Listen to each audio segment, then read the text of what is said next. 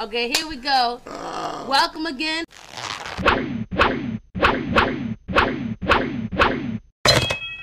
I'm Half Pint. Almighty. Somebody say my name. Nah, this is Jah. What's up? How y'all doing?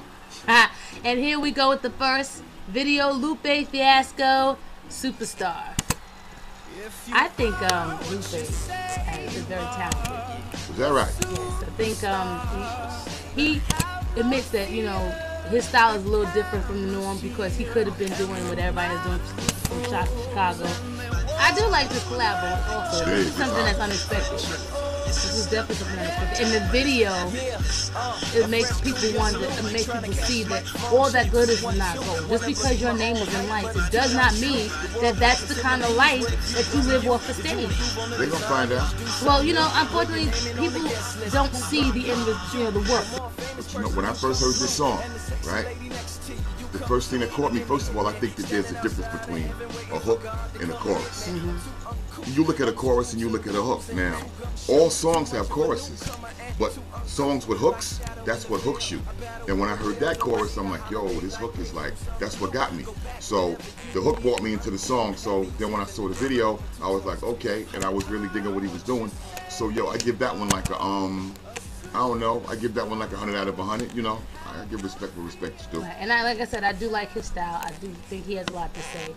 I think that this is an artist that continues to grow. Okay, with that, let's go to the next one. Wow. And this next video is... I'm calling a record label. Uncle Luke and 2 Live Crew. Well, you need to come get Half Pint.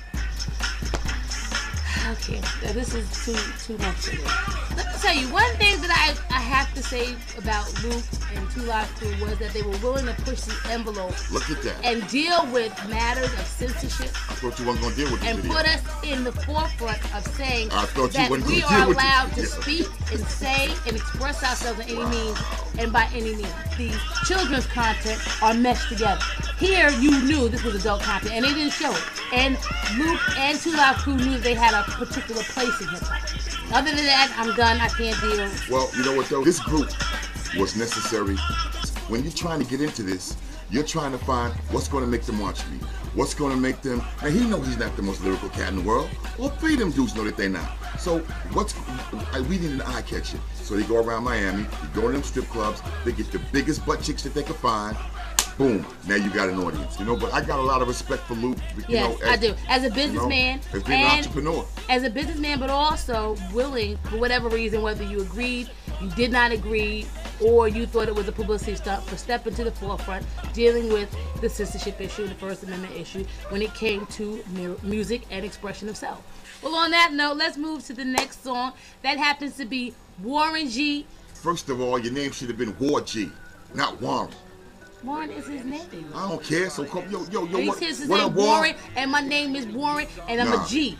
Warren G. That's why it should have been War G, not Warren. Warren don't get. Ain't nobody scared of Warren. But they were liking his style because he brought the G-Funk era into play.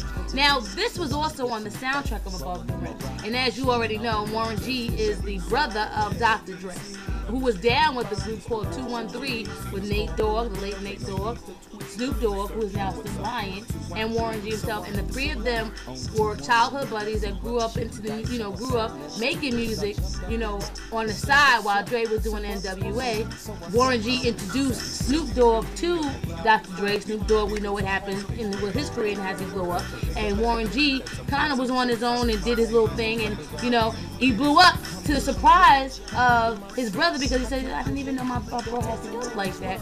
And he was signed to Def Jam, and he completed that and created that and was a pioneer of that G-Funk era from LA. All right, now, simply on the strength of this song, in that movie, I know that album went platinum. Okay, so there had to be a second album, unless you was on one of them record labels that well, you know what Chuck say. You know what Chuck say about Def Jam, and I'll leave it at that. But I'm just saying. I mean, you could sell 1 million albums, and then you don't get a second album because you didn't get no money off your first album. You didn't make nothing. I like this song. That's about as far as I'll go with it. Cause I don't know another song this cat made. Make sure you hit us up on Rapstation.com, on YouTube.com, and leave some comments.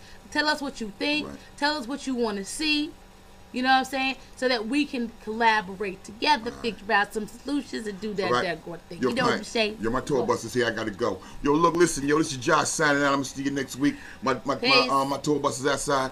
I gotta go now. The cab is blowing. Okay, see ya.